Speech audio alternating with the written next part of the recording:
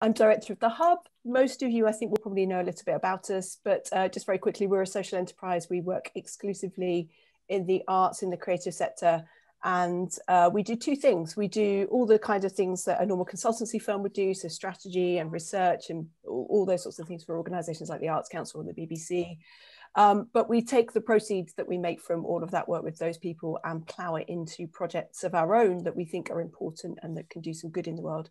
And this is one of those projects. So it's lovely to see you here today. I was saying earlier, might be a bit late to say Happy New Year, but I haven't seen some of you yet this year. So Happy New Year on the 24th of February. I just want to introduce my partner in crime today, Andy Gibson. Andy is head gardener at Mindapples. I don't know if you want to say a quick word about Mindapples, Andy. Yes, hello, nice to be back with you. It feels like it was only recently we were dancing to Christmas songs, and yet here we are. And I can't believe it's February. It does feel like it's sort of Happy New Year back to all of you. Nice to see everyone. So Mindapples, for anyone who's not been to one of our sessions before, we help people to take better care of their minds and try and increase public understanding of how our minds work. So a lot of our work is public health related. Our charity is doing a lot of work, particularly in schools at the moment and universities. And then we have a commercial side that provides wellbeing training and management support, all kinds of different things for businesses to help them to make their organizations into places where people can thrive rather than just survive. And we've actually just launched an app. So that's one of the things that I think some of you may know about it, because Julia was kindly putting that out on the some of the newsletters. But we released that early so that we can provide a bit of support during this long COVID lockdown. And so the whole first module, the Feed Your Mind module, is free. So if you just search for Mindapples on Android or iOS, you can get that as well. So it gives you a bit of a sense of what we're up to at the moment. It's brilliant. I know I probably shouldn't say this, but when I listened to it, I thought, oh, it's like having Andy in my pocket. So is that good? Yeah, it was really good. So maybe that could be your strapline. Yeah, it's like having Andy in your pocket. Anyway, so yes, this is the first Balance Talk of 2021. Balance is a project that we've been running since June or July last year. I can't quite remember when it was that we launched. And the idea behind it is that we are supporting creative freelancers and entrepreneurs to balance your mind so that you can balance your books. You know, if you're not healthy yourselves, how on earth can you have a healthy career or run a successful business? We're doing that in partnership with the Creative Industries Federation, as Abby said. It's been great working with them over the last few months. And we're really excited. This talk is the first in a whole series of new bits of work that we're going to be doing thanks to an Arts Council lottery, Arts Council England lottery grant. So we're really pleased to have that Arts Council support as well. So today is our first Balance Talk of February of 2021. It's February, it's nice to see everyone. And we thought when we were planning this that it would be good to focus on how we can pick ourselves up, how we can cope with disappointment, and how we can kind of find and hold on to hope. It's been a really long slog, but it feels like there's light at the end of the tunnel. I think it does at this end. So we thought it would be useful just to think a little bit about how we can keep ourselves going and support each other through this next phase. And when I've been thinking about this talk, the way that I've been thinking about it is it's all about working out how we can stick with things when we might be feeling a bit stuck ourselves. That's the way that it's made sense to me. So we're going to try and find some answers together. I can't say that Andy and I have all the answers, but I'm sure between us, all of us here today, we will have a good go at coming up with some. So to kick us off, Andy, I wanted to talk a little bit about motivation. I know we've talked about motivation before and what the components are of it, but I want to talk now about perhaps when we don't have quite that level of motivation that some of us had, you know, when all of this started, when we almost had that kind of blitz spirit. So when we don't have motivation, when we're feeling perhaps a bit sluggish, how do we keep going? Yeah, it's interesting that we talked previously about motivation in an earlier session, but it is always that question of, you know, do we have it? It's this wonderful aspiration. Oh, it would be great to feel motivated. I wonder what that would be like. And then let's go back to all of the stuff that I actually have to do. And To recap for any of you who weren't there at that session, motivation is probably best defined as being eager to act. It's like, it comes from the idea of movement. So it's that feeling when your mind is sort of already off and doing something before you've even thought about it. And so, for example, you may find that you are so desperate to go for a run that you're just already doing it. Your body is already getting ready to go running as you start to try and make justifications for why you should not to do the other things because you want to go running now. Whereas, of course, you can have the opposite effect where you feel like everything feels like a struggle to, getting to change to go running. You have to talk yourself into it. And so a lot of our experience of not having motivation is of that self-talk, of feeling like we need to talk to ourselves to tell us that something is a good idea, force ourselves to do it. And that dissonance, I suppose, between the kind of the impulses that we have and the intellectual decisions that we've made, and that disconnect is tiring. And that's the kind of the headline with it, is that it requires a lot more energy to drag yourself through things that you don't really have the motivation to do. What we generally see is you can do that in the short term, but what starts to happen is it's tricky to maintain it in the long term. And so what you can do is that kind of quick burst of, I'm just going to get through today, but then it's just every day is like that. It starts to mount up. It starts to feel like every day is feeling a bit like that. And so one thing that we haven't talked about much is not just sort of motivation in the short term for what you're doing right now, but a sense of forward momentum, a sense of progress. And one of the things that seems to really help people to maintain that grit, that determination to keep going, is a sense that the work is paying off. That the more you drag yourself through it, the better things get. If you keep forcing yourself to go running, you notice that you get fitter.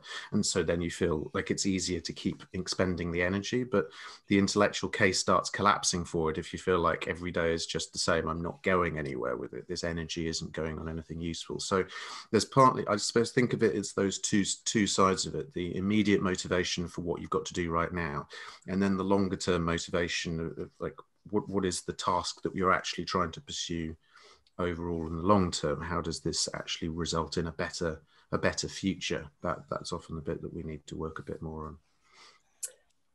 I think what's interesting there, when you were talking about the sort of setting of long-term goals, is it made me think about being your own line manager. So if you were in a team, if you were, if you had, inverted commas, a normal job, you'd have a line manager who you'd have a weekly check-in or a one-to-one. But actually, if it's just you, then one of the things that I often think about is how can I employ myself well? And that, when you were talking about that, made me think about that idea of just talking about where you're going, trying to remind yourself of what the purpose is, that sort of thing. It feels like there's an element of that in there as well. Yeah, I think it's part of the role. When we do managers support, we do a lot of programs with managers at the moment, and there is a general sense, I think, amongst managers, at least in the clients we work with, that they want to support people. They want to help people to be okay because they're worried about their teams, and teams are generally sort of trying to bond together and support each other. And it's one of the challenges of being freelance or being an entrepreneur, is that you have to take that sort of sense of support network and that camaraderie, not just the manager, I think, but also teammates and colleagues. You need to find other ways to get that sense of other people helping guide you and figure out what you need to do, and feeling like you set goals and move towards it. And you absolutely can do it for yourself. It just requires a kind of a bit of understanding of how to do that well. If you've had a lot of management experience, you might well know how to manage yourself. But if you've not really done that in your job, then it's trying to figure out some of these levers that work on you. Setting yourself goals and rewards and these kinds of things are quite common. I think the example I've often cited is someone I spoke to who was doing his master's thesis, and he arranged with one of his colleagues that they would meet up in the pub. Remember pubs? And they would compare word counts every Friday, and then whoever had written the fewest number of words would then have to buy all the drinks. And so they were kind of managing each other. They were being each other's supervisors. But you can do it at peer-to-peer level, and you can do it for yourself as well. But it's often that social dimension, that sense of other people are in this with me, or we're all working towards a common thing that we really need. Yeah. One of the things that I was going to ask people to just share, if they're willing to, in the chat, is just a sense of whether people have been struggling with motivation, since coming back in the new year. It feels to me like that from the conversations that I've been having, that's the case. So if you are up for sharing that, then, just a sense of, what you're struggling with immediate response there. Yes. Oh yes. Oh no. It's not only me, but I'm interested not just in whether people have been struggling with that, but what they've been doing to kind of deal with that. So one of the things that I've been talking to my friends about doing is having like a Monday motivator, because I've been finding Monday mornings really, really tricky. So, well, why don't we just get together for 20 minutes and we'll just talk about what we're going to do and how we're going to maybe support each other, or what we've got to look forward to, that sort of thing. So it'd be great to get a little bit of chat going in the room while we're doing that. I read something the other day that I thought was really interesting, which was around this idea that it doesn't matter whether you're burnt out or starting out or whether you're really successful. The big question every day is, how do you keep going? And that's true. And that was so liberating for me. It's like, even if you're really, really successful, if everything's going great, you've still got to think, how am I going to turn up tomorrow and carry on being this great or whatever. So I found that quite a comforting sort of idea. Andy, I just wanted to talk a little bit about, you talked before about there being 3 factors that motivate us, and I think they were something like, it was about an inner drive and there being an incentive, and then this sense of confidence that you can achieve it. Could you talk a little bit more about those factors in motivation? Yeah, and we can recount those, and then it might be worth saying a bit about willpower as well, because sort of they're slightly different in terms of things that actually give you motivation. The tasks that you'll find energizing, generally there's a combination of some kind of incentive, the thing that makes it pressing or urgent or timely to do it. So something in the world around you that means, if I do this now, then I'll get this result. Like you've got a deadline, or a funder has given you some cash to do a particular project. So you go, okay, that goes to the top of the pile, then that's the thing I need to focus on. But you also need some sense that it's the right thing for you to do, some inner drive and connection to it. And so sometimes we have an incentive to do things, but we think, this isn't my sort of thing. I wish someone else would do this. Whereas other things, you think, I don't want other people to get that task. I want that one for myself, because that's my sort of thing. I could really do that. And then you need to feel able to do it well. And I think where a lot of us have been stuck a lot in the last year has not been in the incentives or the desire to do it, but in just feeling that there are too many impediments, there's not enough resources, that there's too many obstacles in the way. And so that's often, I think, what's been causing that lack of motivation. It's not that we don't love what we do. It's not that we don't have an incentive to try and make it work as a business. It's just so many things being thrown at us that hits us in that sense of capability. And of course, one of the things that does is create stress as well, because if you feel like you've got to do this and it's urgent and vital and you really care about it and you can't, that can be quite a stressful place to be. And sometimes that demoralization comes from trying to protect ourselves from being stressed. We're just getting so upset about it, so anxious about these things. You just start going, you know what, I just can't do anything about this. I'm just going to go and watch Netflix. I just don't care anymore. And it's often that self-defense mechanism. Yeah. Wow, that sounds like last week. Right. There's some great stuff coming in on the chat. People are going to writers' rooms, do some great stuff. I'm already pleased that we did this, because there's some great tips in there. Somebody's writing a positive poem every day. I know loads of people have been relying on poetry. Somebody's joined some other peer support groups. Kat's got a quote next to her bed that essentially tells me to get out of bed. I read the other day that Leonardo da Vinci, he used to start every day with his "Today I'm going to learn" list. So he had a to learn list. And I was thinking, God, actually what we all do is we reach for our phones and just look at like the next bit of doom that's coming from somewhere. So I thought that was such an interesting sort of compare and contrast. So thank you for sharing those. Sorry. I find like I've certainly got into a habit of starting my day by looking at Twitter and finding something to be annoyed about. I don't know if that's helping me. It's certainly that Christopher Hitchens used to do that. He used to start the day by reading the horoscope page in the Washington Post, not because he believed in astrology, but because it annoyed him so much that the Washington Post had a horoscope page. And so it would give him that impetus to go out and fight things, But I mean, he wasn't necessarily a model of good health, I would say. But, anger can be motivating sometimes. It can, yeah. I mean, some of this is about that grit and determination. I mean, this is what we're going to talk about a bit, is sort of the things that give you a bit of willpower.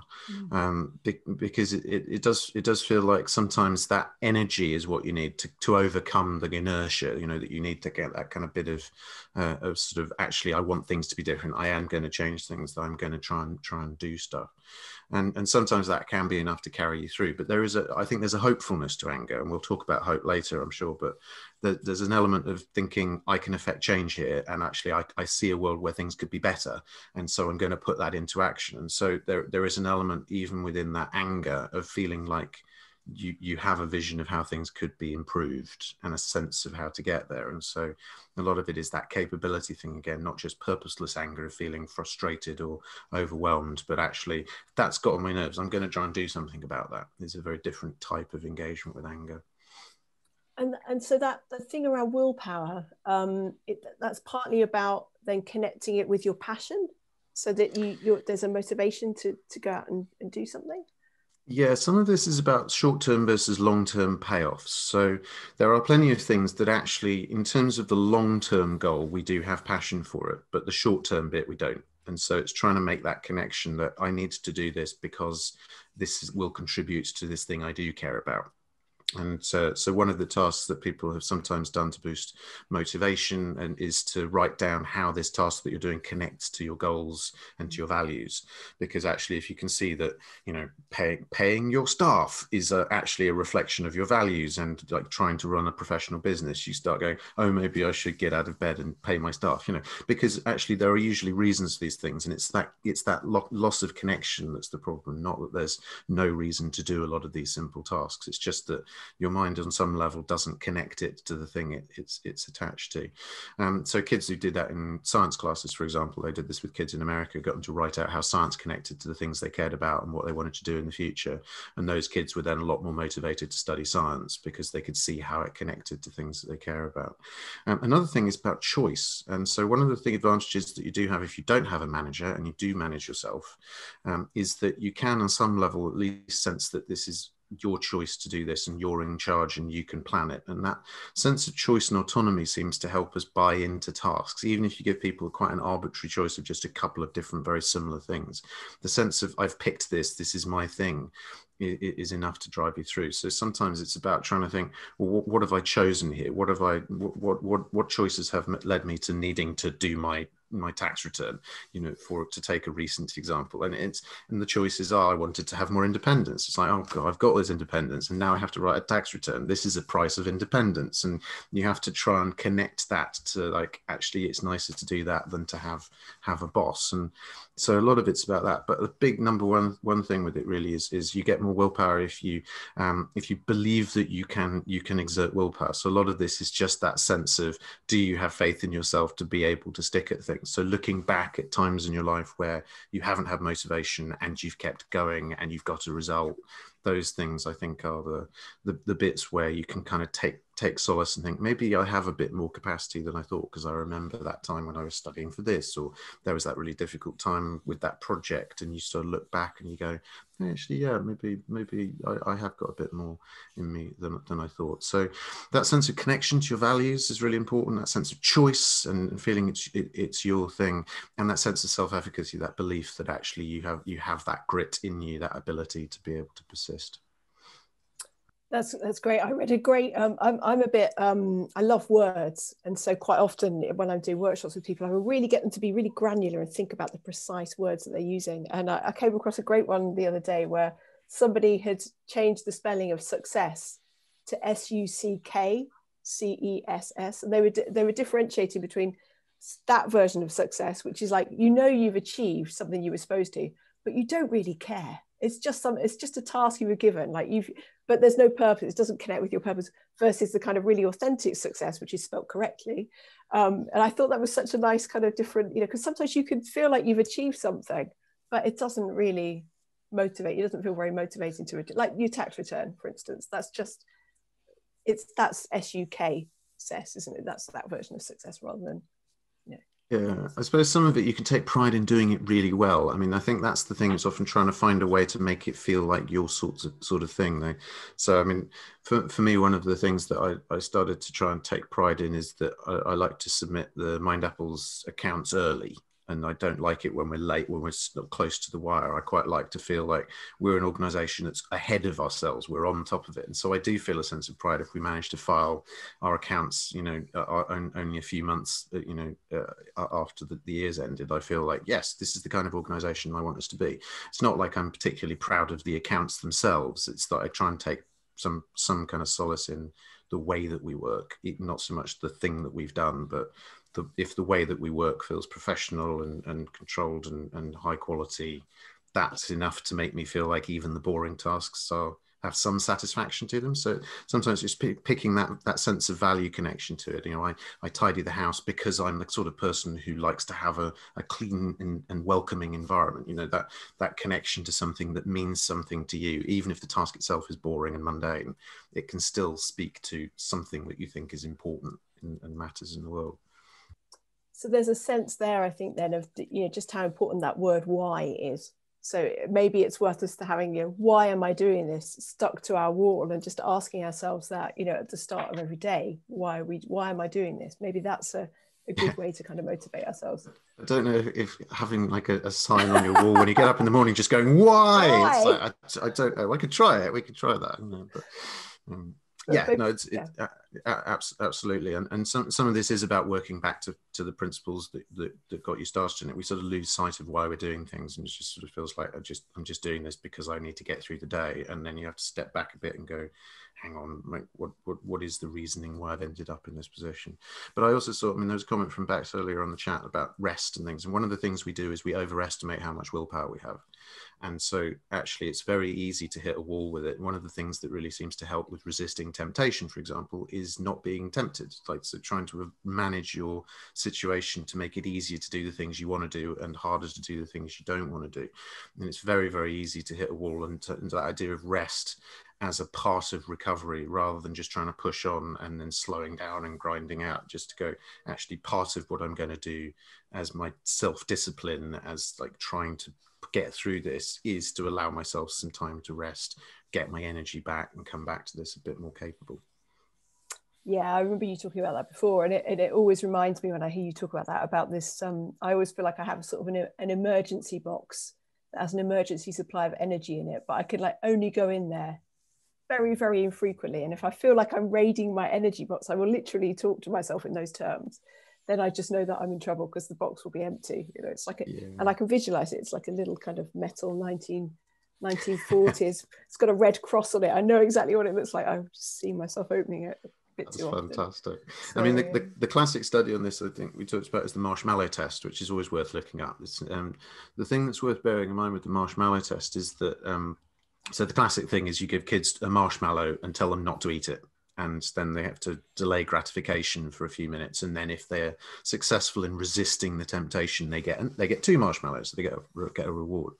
The one thing about that is that the kids, they repeated that experiment more recently, and the kids were given an experience of an unreliable adult first. And the kids that had the experience of adults not following through on their promises were much more likely to eat the marshmallow now, because they didn't believe that there was actually something good coming later.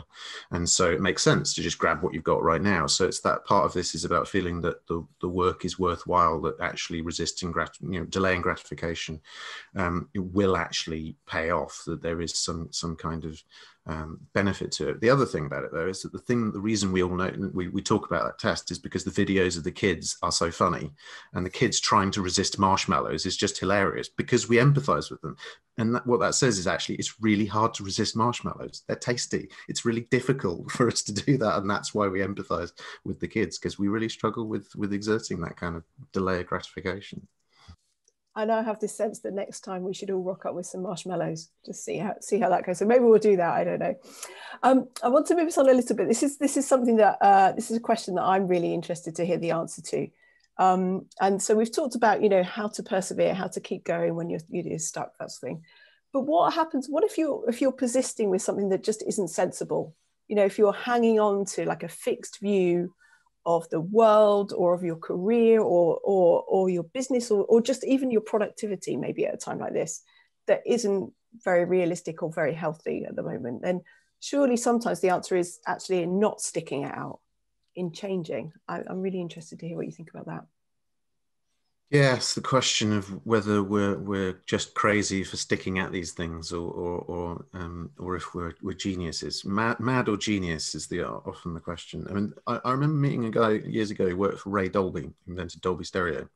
And he said you could read Ray Dolby's book and get a sense of, just how much he struggled to get the business off the ground and all that. But what you wouldn't get from reading it is actually from knowing him through that, is that there were points where he just thought he'd lost his mind and wasted his entire life. He was like, I've spent years on this, no one cares, this is a disaster. I've completely ruined my life with this nonsense. I am insane. And then would sort of still find a way of persisting. And eventually it all works out. And now he looks like a genius. But he always felt all the way through his career that he wasn't sure if he was doing the wrong thing by persisting. And it's very difficult to know that what constitutes a good thing to stick at. Part of it is that sense that you can see movement. You can see that sense of going in the right direction. So we may not have much of a sense of what we're doing to contribute to ending the pandemic, but we can see movement. We can see some things in, they're slower than we would like, but we can see some movement towards it. It's not that unrealistic to say that we will get back to the point where we could do the things that we used to do. Whereas if we got, all the vaccines had 30% efficacy, we might well be foolish to think that. We might well be thinking we need to change the way that we interact for a good few years. So there's definitely that sense of what's the forward momentum with it. But I think part of it is about what you're feeling fixed about, what you're attached to, because sometimes we can get attached to the way that we would like things to be, but not because we know that would make us happy, but just because it's familiar, or because it's safer, or because we understand it better. And actually there may well be a better way of achieving the thing that we want, or something even more interesting or more fulfilling that we're denied access to because we're so busy trying to preserve what we've got. So a question that I've often tried to ask is what is the actual success underlying this, not the goals that we've got. So if the goal is, we want to get our app launched, that's a good tangible goal. But actually, supposing one of the things that we've had is we have the word Apple in our name. So one of the things I've been trying to manage is getting Apple to approve an app with the word Apple in the brand name, which is not an easy thing to do. And so all the way through it, we've had this possibility that maybe we won't be able to launch our app. So I've had to have this sense of, if we can't do that, is that the end of that project? Are we failing at that point? Or could we change the way that we deliver the app, change the name, change the deployment of it, change the graphics, and it still feel like a Mindapples app? Or could we take all the content, all the work that we've done, and deploy it in other ways, as e-learning, as other sorts of services? So you've got to be willing to say, my particular plan hasn't worked, but the overall goal is still solid. I'll just try and get there a different way, or I'll try and get there with a slightly different approach. And that's the thing to separate out when you're getting too attached to kind of almost arbitrary things, or the way that you'd like it to go, rather than the actual bit that you'd really like, that you think will make you happy. Is it about wanting to spend more time with people, or is it about wanting to get away from screens, or is it about being able to feel financially secure again? What are the bits that you actually need to persist at, and then let the rest go? Don't waste lots of energy persisting at things that actually, it doesn't really matter in the long-term scheme of things. You won't feel satisfied when you achieve that, because it's not really the thing that you're pointing at. But I mean, it's worth asking a question for you, because I mean, I feel like I've persisted at things. Mindapples has been a bit like that. There was a point where I felt completely crazy. In fact, I can pinpoint it actually. There was a point where we did a pop-up health farm back in 2010, where we turfed a gallery. We put the whole gallery with real grass, and it was an amazing thing. It made the whole gallery smell beautiful, and we had a little pop-up health farm in it. But there was a point where the turf got delivered, and the guy who was supposed to open the gallery hadn't arrived, and so the pallets of turf had to be unloaded onto the street in St Martin's Lane, I think it was. So we were like in the heart of London, blocking all of the pavements. And there was a guy from the council came along to ask what we were going to do. And so there was a possibility we were all going to get fined. We were going to spend thousands of pounds clearing this turf away. And I thought, I've lost my mind. I'm just having a nervous breakdown, aren't I? I'm sitting here with my made up project surrounded by pallets of turf, and I'm losing my mind. This is what a breakdown looks like. And then the gallery opened up and it was all fine. So it was all right again, But I'm curious to know whether you've had moments like that. Are there things that you've persisted at, Julia, where you thought, I'm mad, and that have turned out to be right? And also things where you've had to give up. Have you had similar experiences to that? Yeah, I mean, every week almost. I mean, not quite every week, but I remember a few years ago, I had a coach. I was given a coach through a cultural leadership program, and I can't remember her name now, which is probably just as well. But she's just known in our house as Scary Coach. And she congratulated me on. She said something like, "I have to congratulate you on your persistence and your energy," or "I have to comment or remark on it." And I thought she was paying me a compliment, but actually, what she then went on to say was that I kind of hurl myself at these walls because they're, the wall representing the thing that I want to do. And I am just absolutely determined to break that wall down. And she said, but sometimes there's a door. And if you just kind of looked a bit further along the wall, there'd be a door that you could get through really easily rather than just having to hurl yourself at the door. So yeah, I'm not known as a quitter. And this idea of even just that phrase, giving up on something, makes me feel a little bit weird. But I think I'm a bit like you. I think what I do is I'm not sure that even when I stop doing something, I really give up on it. I think I put it in another box, which is that, I don't know, the time will probably come box. And it's just there, and it's just kind of, at the back of my mind, kind of whirring away. So I think when I don't think I give up. I think what I do is I look for other ways of doing it. I look for ways that I can maybe tweak it so that it feels more manageable or more doable. So this project is an example of this. We found out that we'd got some new funding from the Arts Council just before Christmas, and I remember talking to you and I before we knew whether we got the funding. We were talking, and we said, "Well, we'll just get cracking just before Christmas." And we were both really tired, and so quite sensibly, given that this is about mental health, we thought, well, maybe we shouldn't do that and run ourselves into the ground. So we've kind of shifted things back a little bit. But I learned, I think, my lesson a few years ago. This is the analogy that I come back to a lot. We were doing a really big project called Joining the Dots, which was all about independent music and new business models. And I hadn't managed to raise all of the money that we needed to do it. So we had a kind of vision of this project, which was a 3-bedroom house version of the project. And we only had enough money to build a 1-bedroom flat version of it.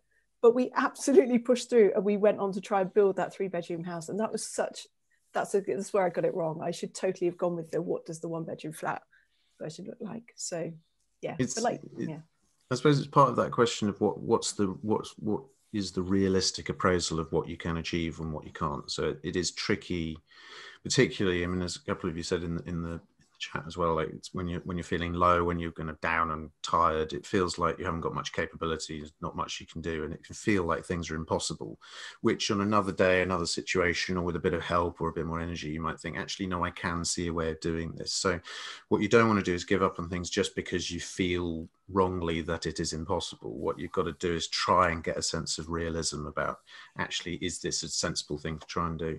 I mean, I've tried it over the years to have big ambitions, but like realistic appraisal of how much I can do to do it myself. And so trying not to connect the overarching ambition to my bit of it. Because what you can end up with is then a situation where, say, for example, we're trying to mainstream the idea of looking after our minds. We could be a huge organization with lots of staff doing tube advertising and making documentaries, all kinds of things. Or we could try and influence the conversations so that other organizations start doing that. And so when I see another mental health charity using the line, "We all have mental health," which I know I used to go to their conferences and tell them all that is a good line and you should say that. When I see them doing that, I think, yes, okay, we won. It may not be a direct link, and it may not be that we became this huge organization, but I can still feel like we're getting closer to that goal. And so I guess it's trying to think, there's always things I want to achieve, and then there's what I want to do day to day, and the two don't have to be the same thing. I can work towards a longer term goal of these big things, but I can still have a nice day and work in a reasonable way and not try and do everything. That separation has helped me. Yeah, and I think Tracy makes a good point there in the chat about, you shouldn't take the no's and the rejections personally. I've been in workplaces where you can have the same conversation with 2 people, and one person will take the conversation so personally, and the relationship just goes sour. So I think that's a really important thing. The other thing that works for me is thinking about the cost. So not thinking about, it took me years to figure this out. Probably I wasn't until I got into my mid-30s that I figured it out. But this idea that the work that you do is somehow different from the life that you're leading. And so thinking about, yes, this might mean success in a work context, but what's it going to do? How's it going to impact on me in the bigger scheme of things? What's the cost of it to me? Yes, of course I could do that. I could work all those hours, I could do it. But what's the cost? That's another thing that kind of checks me a little bit, because in my mind, I can do anything and I can convince anyone of anything. That's not always healthy. Yeah, and a lot of this is just that realism thing again of what you can do with it, knowing that you might need other people to do things as well, and that's okay. You know, that's all right to want to do your little contribution to it, and move the problem forward. But I think one of the things that I tried to do is put energy where there is energy coming back, because I think that helps with that. So it's very easy to think I would like to do this list of things.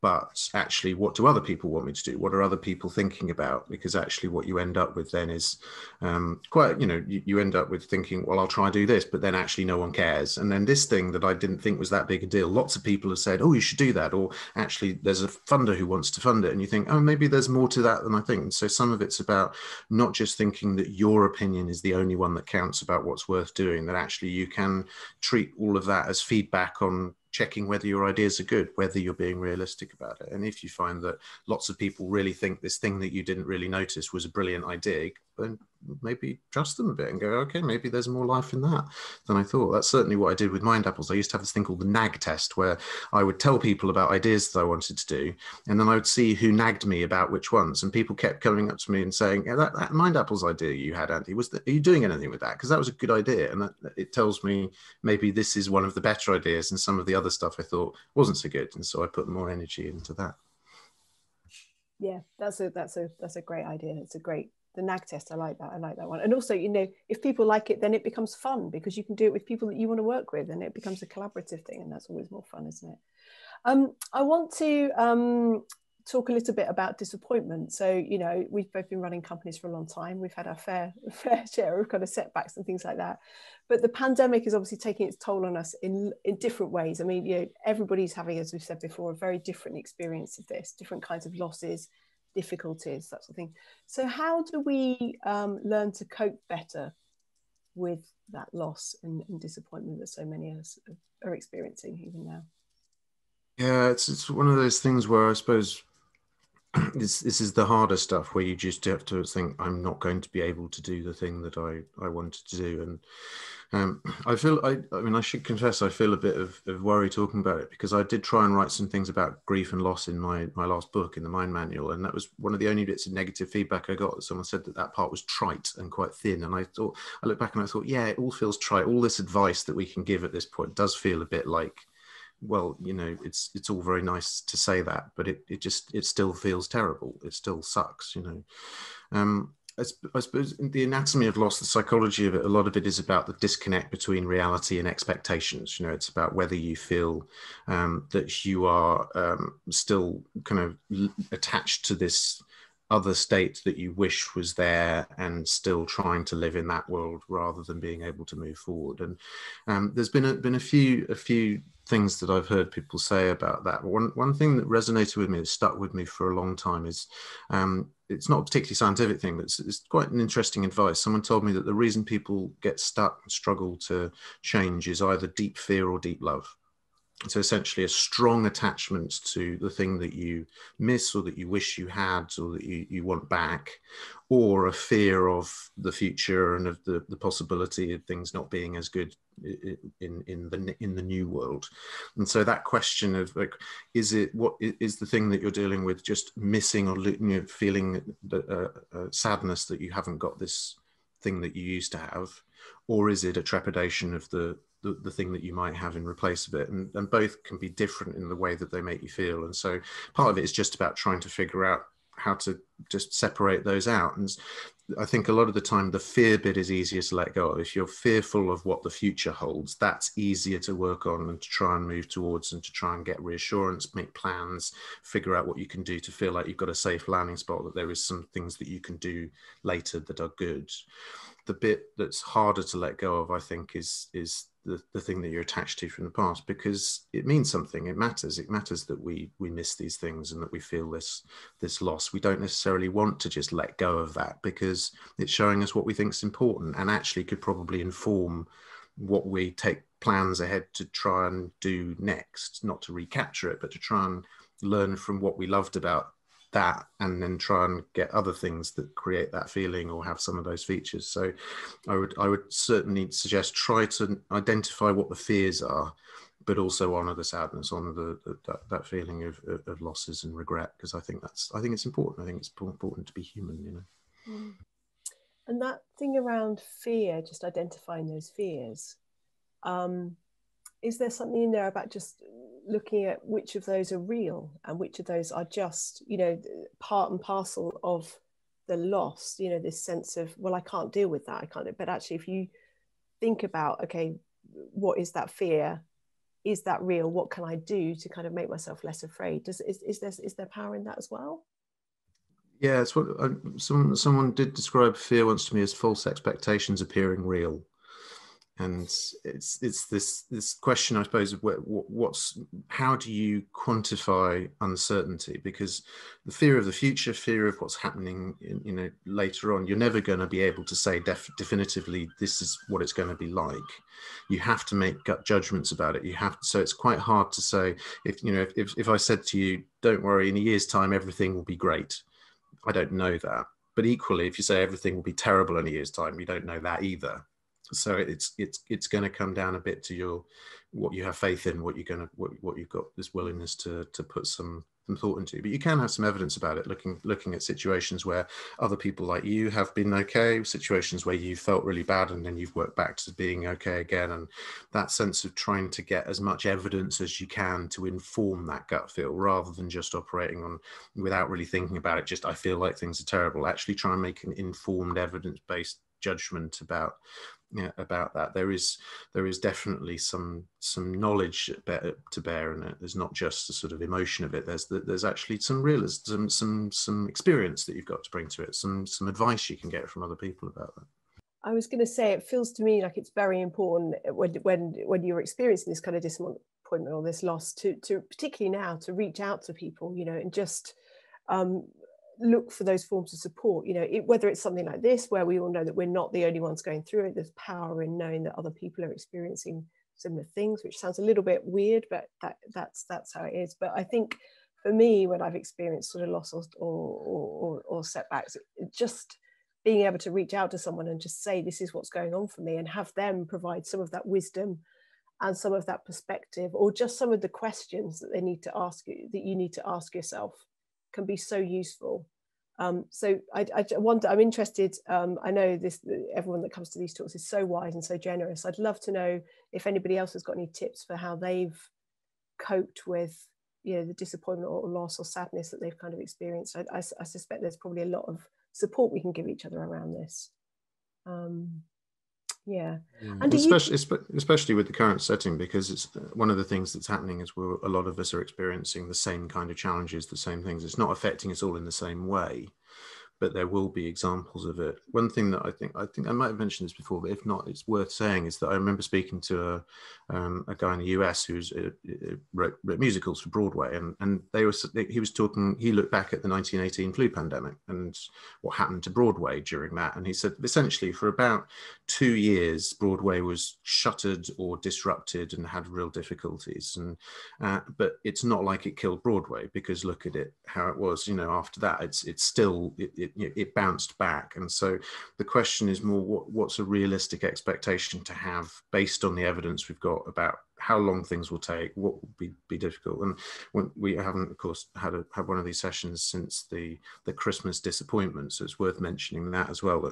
I spoke to a lot of people after that who were very angry, including, like, you know, senior, you know, HR directors in large companies on calls with the whole company, talking about how angry they were with the government and with Boris Johnson. Just it released this outpouring of rage, and a lot of that was not because of what restrictions were put in, but the stories of false expectations, the promises, it's all going to be great, it's all going to be fine, oh no, it's suddenly not.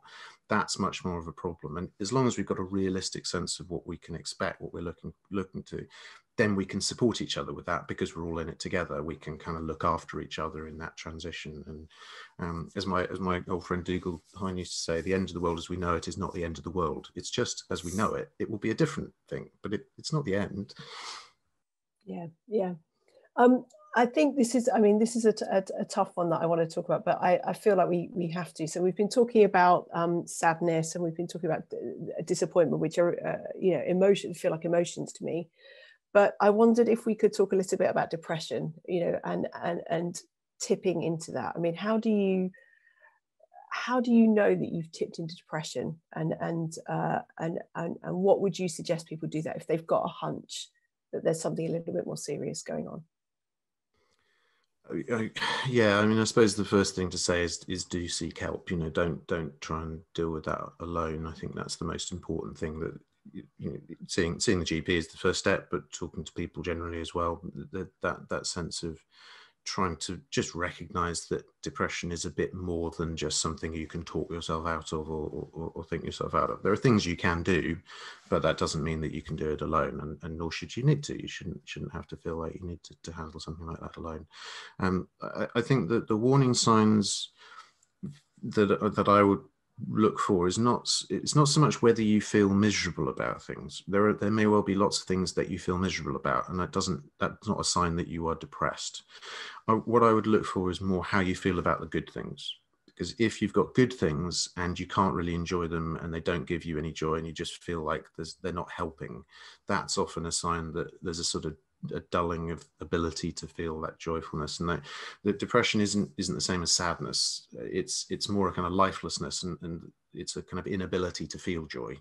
Rather than feeling sad. So if you're feeling sad, but you also have things that you're happy about, that's healthy. That's much more reasonable. It's that sense of feeling like whatever happens, it will just be, you'll still feel the same way. That's a sign that it's no longer about what's going on in your life. And that's a really important point, because people often think depression is a direct result of things that happen in your life, but actually that wouldn't be a disorder then. The point where it becomes a disorder is when those things are decoupled, when the events in your life no longer influence the way that you feel is being driven by your inner state instead. Stephen Fry used to talk about that, of people saying that Stephen Fry, what's he got to be depressed about? But no one would say, that Stephen Fry, what's he got to have cancer about? It's an illness. It's a thing that can be triggered by events in your life, but it's just something that you treat as like, okay, I've got to take this seriously. I've got to try and look after myself. And you don't just beat it by thinking positive. It's not really like that. And so, yeah, I mean, that would be my advice, is try and catch it early as well. Try not to struggle in silence on your own.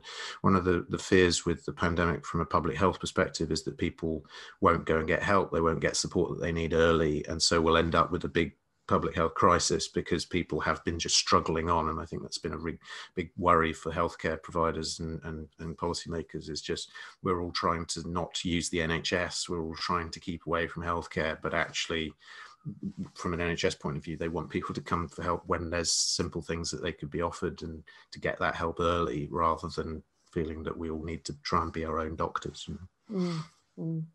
I mean, I mentioned, I think I've talked about this before, but there've definitely been periods in my life before where I've experienced depression, after my mum died quite a few years ago now. But there were a couple of books that I just wanted to mention that I found really, really useful, and I'll pop them in the chat. But one is book by Tim Cantoffer. It's called Depressive Illness, Curse of the Strong. I really liked that title because it appealed to my kind of, I can do anything kind of. It's a good one for heroes like us. It is exactly. Self-designed heroes. We really like that book. So I found that one really good. And then there are two really lovely cartoon books by Matthew Johnston. I don't know if you've seen these, Andy. They're called I Had a Black Dog, and he also has one called Living with a Black Dog. And they're lovely cartoon books. The cartoons are on YouTube as well. And they're really lovely kind of picture books about how to kind of cope with depression. And they have this really lovely image of, so, this black dog moves into your house and it kind of takes up all the space in the house and everything. And they just talk about getting mad at the dog. And the MAD stands for like managing the condition. So taking responsibility for like lifestyle choices and stress levels, and just thinking about, actually, you have to manage this. It's something that manage the dog, and then accepting that it's an illness, and that you have to take it seriously. So that old adage about well, if you had a broken leg, would your co-workers expect you to be at work? No, of course they wouldn't. They would expect you to be resting. And it's the same thing with depression. And I remember that really resonating for me when I was going through it. And then the D in the MAD is the discipline to do the things that will make you feel better. So all those things, even if they don't make you feel better at the moment. So what you were saying about things that are positive just don't have any, it's almost like you're cut off from the ability to feel anything. discipline the dog on a daily basis by doing some of those things, and the dog will get smaller. And that's what happens in this picture book. The dog gets smaller and smaller. It's a great book. The other thing I would say is putting your friends on alert. So I found that it was really hard to make plans with people because I wouldn't know how I would be feeling in 3 days time or whatever. But if a friend could kind of hijack me and just call me, and if I felt well enough I would answer the phone, that was great. So that's what I used to tell them. I used to say, just hide, let's not make a plan, just phone me, and if I can, I'll talk to you. And I found that really, really helped as well. And keeping a diary about energy levels and moods, just so you can feel yourself get a bit better, which I think a couple of people have talked about in the chat.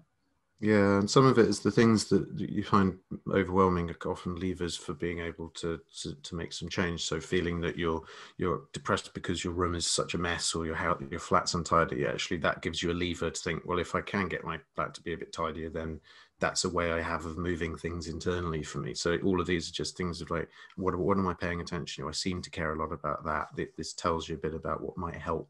If you can kind of work on those things, that might give you a bit more of a sense of efficacy of being able to influence it. I mean, I think that there's that sense of loss of meaning, I think, is really important. A friend of mine who had very serious depression said that when she was depressed, it was like her home was no longer her home. It was just a box full of objects. And it's that sense, actually, that's the quality that you're looking for, is that sense of actually things are starting, the meaning is starting to fall away here. And actually making meaning is part of what art's about. It's part of what we try and do in creative industries. And so whatever it is, and I saw comment from Bex as well about the Samaritans, which is a really good shout. They're a wonderful organisation. But whatever it is, whether it's talking to people at support network, doing something that you feel good at, feeling that self-efficacy, that agency, taking the pills, going to therapy, all these different things are tools that you can use to try and shift how you feel inside. Yeah, but I think that message of, recognize that it's an illness and that you're not just being, flaky. You've got to start with that. And I think it really helped me, just somebody saying, oh, all those things you're talking about, that's depression. Because then it had a name and I could do something about it. And I think that was the first step for me in sort of being able to address it. One thing I did find really interesting, someone once said to me, because I've been used to depression as a noun, like a state that you're in, which is quite disempowering, actually. You're just in a state of depression. That's it. That's where you are, rather than it being a thing you're doing. And someone once said to me, oh, you're depressed. What are you depressing? And I was like, I think anger. I think I'm really angry. And so it's worth thinking, what is this depression pushing down? What's it doing for you? Is it keeping you safe? Is it helping you to process something? Is it keeping you attached to something that you miss and care about? Sometimes just digging into what's the thing that your mind is doing to try and understand it a bit better is really helpful. Just on the black dog thing as well, there's one book I'd also say is Reasons to Stay Alive by Mac Haig, which people take a lot of solace from that. The one that I really like as a metaphor for it is actually from the Flumps. There's an episode of the Flumps where one of the Flumps gets a cloud over him and just has this cloud hanging all the time. Wherever he goes, it's always raining. And that for me was like, that's it. That's how I felt. So the Flumps maybe have a lot of wisdom in them as well. I did not think we'd be talking about the Flumps and Pootle and Perky or whatever they were called, but great. I'm sorry, I took us down a little bit of a sort of dark alley there, but I want to shift the mood a little bit and talk a little bit about hope. So we said at the beginning we would talk about that. So I talked earlier about the fact that I love words. I wondered if you could just kick us off on this section of the talk by just giving us a definition of hope. It feels to me like it's a very overused and probably misused word. So how would you define hope? Yeah, it's tricky with hope. I mean, I suppose a lot of this is about anticipation of things being better in the future. It's that sense of partly the self-efficacy of being able to move towards it, but also that sense that you can imagine a world, a life, a situation where you feel good, where you feel happy, where you feel like things will improve. And there's one of the kind of popular definitions of it in psychology is, I think Charles Snyder is the guy. He talks about goals, agency, and pathways. And so you've got to have a goal, a thing that you want to move towards, something that you think, actually I can imagine, I would like that. You've got to have that sense of sort of envisaging, but you've got to feel some sense of personal agency in that. You've got to feel in control enough of things to be able to push towards it, rather than just I dream of being an astronaut, but I don't know anything that I could do that would be useful for being an astronaut. It's that sort of abstract goal is not helpful. You need a sense of your own capability, and you need a pathway to get there. So if you can feel like there's a vision, there's some skills and capabilities I have, and there's a next step and a route that I can go, that I think is the sort of technical way of approaching hope. But I think a lot of it, as a few people said already, is it's about imagination. A lot of it is about feeling like you can look at the world that you've got, the life that you're living, and envisage how it could be different and see a positive view of change. And I think sometimes of hope as being the opposite of fear, that you've got the fearfulness of things are going to change, I will lose stuff, I will struggle, I will think the future will be bad, versus things are going to change, this is great, I can't wait to see how my life will be because I'm sure it will be fabulous. There's two different approaches to the same uncertainty about the future. And that question of how you deal with ambiguity is a lot of the fundamental of this. With anxiety as well, it's in the swine flu pandemic, they did some experiments with people trying to help shift their default mode. When you don't know what's going to happen, what do you assume? Do you assume that things are threatening, or do you assume that things are safe and exciting? And so helping people to practice being comfortable with uncertainty seemed to really help them, allowing them to just practice not checking who that call was from, or not reading your email for an hour, and just practice dealing with that, what I think was John Keats called it, negative capability, that ability to wait and anticipate things arriving, to hold the space in yourself. And so that I think is often what I think helps people to shift to a more hopeful state, that feeling of actually the future might be better than I could have anticipated. Yeah, I think it's that, for me, it's it's thinking about curiosity and fear as two sides of the same coin. You can wake up one morning with the same situation and you may have a curious response to how the day's going to turn out, but you could equally wake up the next day, have exactly the same problem, but you would be worried about how it's going to, and it's the same problem, but it's just a different kind of mindset, or it's fear versus curiosity. I've found that trying to cultivate a sort of culture of curiosity rather than fear has been really helpful for me over the last few years. So hope, great to have it, but presumably there is some science around the impact that it has on our mental health and our physical health. Yeah, I mean, it's one of those things where it's sort of, there's science, I suppose a lot of it is to do with optimism. That's the bit there. There's the science is more linked to that, about the optimistic habits that we have in the mindset. So that's where things like gratitude journals and the kind of way that you talk about your experiences comes in. So this is Martin Seligman's work on happiness and flourishing, basically, that a lot of it, it's that the hopefulness is a bit more about context, a bit more about figuring out a thing that you want, and you don't necessarily need to be constantly hopeful. You can just enjoy your life now. You can think, actually, I'm just happy, so it's not like you need to be constantly pushing forward and thinking, what is the future of it?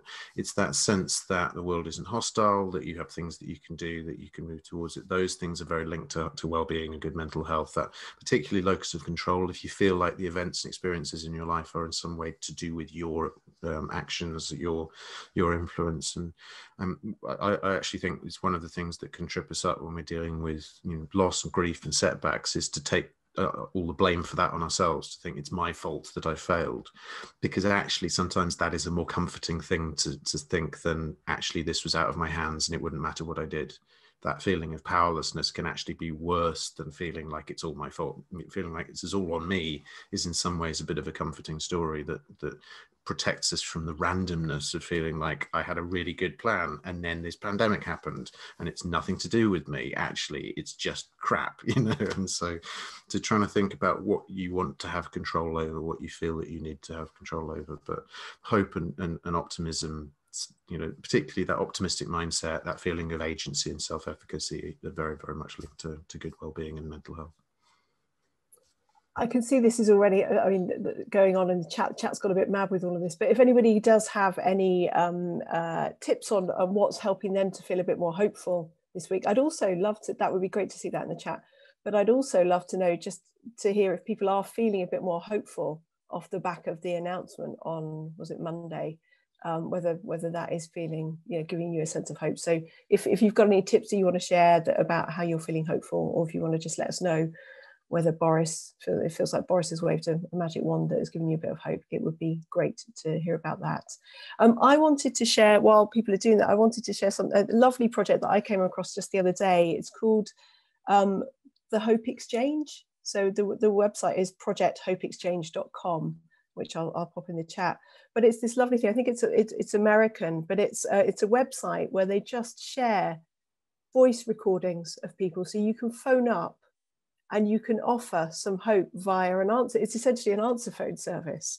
So you could say, I want to offer some hope around, you can kind of filter them. So there's stuff around, kind of mental health issues. There's stuff around just lifestyle. So it might be anxiety levels. It could be, I'm struggling at work, any, sort of problem. They're all sort of categorized. And you can either offer hope by doing a little 30-second recording that tells people about how you've got through stuff, or you can go on to the website and find hope by just clicking on these recordings. And it's a lovely little thing, and it's so simple. And it's just great. You could just filter it, you could do it on a daily basis. I'm feeling a bit lethargic today, or I'm feeling like my anxiety levels are a little bit high. It's a really lovely little thing, very simple. So that I found that, and I found that really lovely. The other thing that I like to think about in terms of hope is that I think it's contagious. So I find if I talk to a friend and they talk to me about, or I guess it's optimism, the same thing, if they're optimistic, then that rubs off on me a little bit. It just changes those little kind of negative things that I may be hearing in my voice. Would you say, Andy, there's something in that? Yeah, we're certainly influenced by other people's habits of mind and the things that they're paying attention to. I mean, I think I'm wary when I've done talks and sessions. I mean, I'm thinking back to actually that first session we did with the Dartington Happiness Festival many years ago, of just the number of people who came up to me afterwards saying that they felt awkward about being at a happiness conference because they didn't feel happy. And so being surrounded by all these positive, optimistic people was making them feel like there was something wrong with them, like it was their fault that they weren't like that. And so I think we need to hold that space for people to just feel like they don't know where hope is at the moment. And I think of it perhaps as more like, if you can see people like you going through things that you recognize and then coming out the other side of it, it's that relevance of experience of not, I'm talking to somebody who's always happy all the time and I'm not like that, but I'm talking to somebody who I remember being really fed up and now they seem to be doing a lot better. That is often the thing that we need, this sense of, oh yeah, there change is possible, that actually we're not stuck in it, rather than just feeling like, I'm the only person here who seems to be having a rubbish time with the pandemic, which of course you won't be. There'll be plenty of other people who are having a miserable time too, and that's some comfort in that. Yeah, it always feels a bit perverse, doesn't it, to say that. I really enjoyed the fact that other people are having a rubbish time, but I think there is something in that commonality, isn't there? It's slightly reassuring. There's some great stuff going on in the chat as well. Abby, I wanted to invite you to jump on the screen with Andy and I now, just in case there are any questions, or whether there's anything you want to kind of just alert us to from the chat that you think it might be good to pick up on. Yeah, there was one thing that came up quite a while back now about motivation. It was talking about, motivation is great and all, but how do you make the judgment call of when to cut your losses, particularly when your mood is low? I don't know if you've got any thoughts on that. Which, yeah, we sort of talked a bit about this, didn't we, about when to cut your losses, but it's that question of mood. Is the reason that you're thinking of giving up because of how you feel, or because of actually the kind of sense of evidence and having a reasoned plan? So talking to other people can really help with that. If you're saying, I'm thinking about giving up, and people go, no, don't, it's great, you're fine, you're really onto something here, that tells you a bit about whether it's your mindset rather than the reality of it. Whereas if you go, I'm thinking about giving up, and then people go, oh, thank goodness for that, I've been watching you struggle with this, and what I really would love you to do is reply to my email about this new opportunity that I've got for you, that tells you a bit about it. So some of it's about not feeling that you need to take the decision yourself immediately, and also you don't need to decide permanently. You can just say, actually, I think I'm going to just shelve this for a while, do something else and come back to it. You know, it depends what kind of decision it is. But like giving up on, I remember my first startup was School of Everything. We were trying to connect people who wanted to teach with people who wanted to learn, and the business didn't end up sort of taking off and becoming hugely successful, but we learned a lot. And it's not like I walked away from that thinking I'm done with that. I've still got this sense of that was a good thing to do, but I didn't quite figure out how to do it. So I haven't just given up on that. I've just got it shelved as like, at some point, maybe in the future, I might return to that and see if I can have another crack at it. So some of it's about not feeling like it's a permanent, you know, giving up forever. It's just, I'm going to shift my focus for now. I had a sense, Andy, that you might also have a one day I'm going to do this box. I think we might even have a couple of projects that look similar. Yes, I mean, I think I try and I think things that I can do rather than things that I should do. I try not to beat myself up about not having done them. But I think the thing for me is that I have this sort of mythical moment in the future where I have lots of time.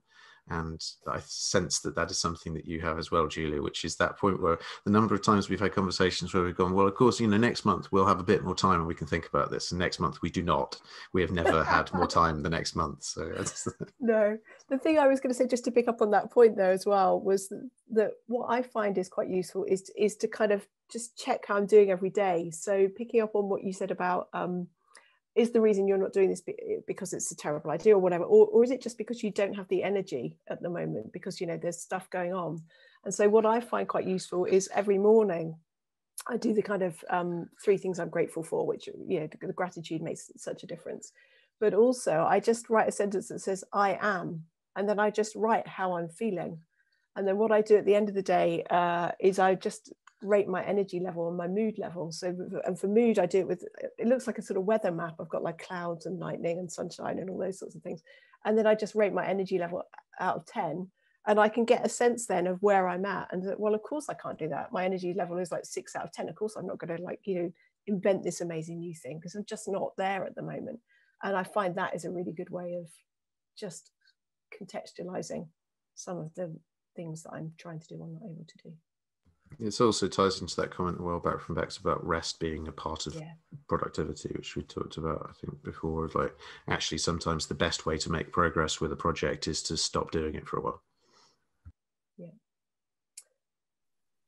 There was another kind of, it wasn't necessarily a question, but it was more of a comment that kind of going up, you know, talking about going up against those no's and rejections and difficulties, and how to try and kind of distance that rejection from you as a person against your practice, and how to kind of manage that, because I think that's something, you know, a lot of people, you know, probably myself included, to kind of struggle with, how to kind of distance yourself from the work that you do and who you are. Wow, I've got answers on a postcard on that one. And have you got an answer? Well, it's something that I struggled with a lot in the early days of Mindapples, because it felt very personal. It felt like this was my contribution to the world, and when people didn't like it, then it was rejecting me personally. You know, and I remember a particular low point when I wrote to a psychologist that I really admired and asked for help, and she basically wrote back deconstructing the things that we'd written on our website and saying how stupid all of them were. And it was ironic because her research was all about how people being like discriminated against and bullied was bad for their mental health, and proceeded to then do that back to me. And it really hit me, because I just felt like, well, actually, the sector doesn't want me. The sector's not interested in our approach. You know, the mental health world just wants me to go away. And I think what helped with that was feeling that it was just spending more time on the things where there was energy, going towards the things that were working. So actually whilst I was knocking on doors of Public Health England and Department of Health and mental health charities, trying to get people to take up a more positive approach to mental health and getting loads of rejections, we were getting people like Goldman Sachs going, can we hire you to talk to our staff because we think you're really onto something? And I was sort of thinking, well, that's just a way of making money. That what we've got, what I'm really interested in is changing the world. But I started to see that actually, if Goldman Sachs are knocking on our door as a tiny little organization saying you're onto something here, I should take some kind of reassurance from that and put the other things into context and try and think about, like, actually it's not like I'm just stupid, it's not like I'm just useless at everything.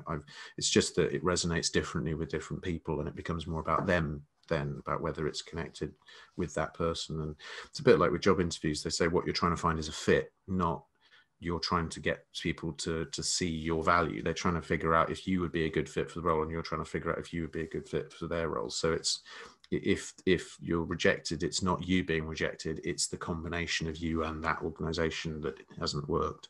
But that doesn't mean there's anything wrong with you. But this is like when we used to talk to sales teams about this. The way that sales teams do it is they figure out how many no's they need to get to a yes, and then every time they get a no, they ring a bell and go, I've got another no, I'm one step closer to that yes that I need. So, but they're all a bit mad, so you know. That's a great one. Just to add to that, you know, I think it's about thinking about the intention behind the other person's decision. That really helps me. It's like, well, very few people make a decision because they really want to make it personal. It's not, you know, it's, so that has helped me in the past. Well, are they really doing it to make me feel rubbish? Or, you know, it's extremely unlikely that they are. And I find that quite a useful thing to do if I can remember to do it. So I'm conscious of time. So thank you, Abby, for jumping in and just sharing a little bit of the chat. I do try and keep an eye on it, but it's just been so lively today. It's brilliant. So as ever, we will wrap all this up and turn it into a lovely little blog, so that if you haven't managed to save some of the great links and the book suggestions and the podcast suggestions, we'll get those out to you in the next couple of days. To wrap up, I just wanted to mention a couple of things that are coming soon. So I mentioned that we were lucky enough to get some Arts Council support just before Christmas. So in the spirit of Andy and I say, well, next month we will be doing this, and we really will get around to doing this. We've got loads of really lovely developments on the balance front to share with you. One is that we're going to be introducing some new training sessions. So we're going to be doing training around just kind of packaging up some of the mental health stuff that we're talking about. So a training session on how to balance your mind and why that's important. Other sessions looking more about balancing the books. So looking at how you can do business planning if you're the kind of person that thinks business planning isn't for them. So a creative approach to that. And then also some training around pivoting. So if there are people who are thinking about changing, or who are having sort of change imposed on them, just some ways that you can think successfully about pivoting and shifting direction. So we've got the training coming up, more talks, but then the other thing that we're really excited about is we're going to be developing and launching in May a balance toolkit. So loads of video resources, audio resources, PDFs, all bells and whistles, kind of just little snippets of brilliance and insight that some will come out of these talks and others from other bits of work that Andy and I are going to be doing. So do keep an eye out for that. That'll be launching in Mental Health Awareness Week. I just wanted to invite Renee to join us again. Renee is our new hubster. She's going to be working on the toolkit with us in particular. Renee, is there anything that you would like to ask people, invite people to get involved in over the next couple of months? Yeah, so as Julia said, we're developing the toolkit, which is going to be housed on a website. And we're currently working at how that will be used, and we're trying to make it as user-friendly as possible. So we will be doing some user testing in the wireframe side of things, so when it's kind of in its skeleton state. So if anyone would love to be a volunteer, it's probably about 20 minutes max of someone's time. We will do it over Zoom. It'll be a discussion, and you'll be playing around with the baby site before it kind of gets dressed up and looks great. So either let Julia know or reach out to us via our socials. That would be great, and we can give you more details. Or pop it in the chat. You can see Phil's up for it. Zemena's in as well, so that's great. Thanks, Renee. That's brilliant. And finally, just a couple of other reminders. Sorry, this is like the parish notices. Sunday this week. You have no authority here, Julie. The 28th, this Sunday, is the deadline for to apply for our new action learning set. So we're running 4 action learning sets over the next few months. We ran some last year. I have to say, I think they were just, I mean, there were some action learners I could see on the meeting today. We ran them last year. You get together in little kind of coaching groups of 8 people.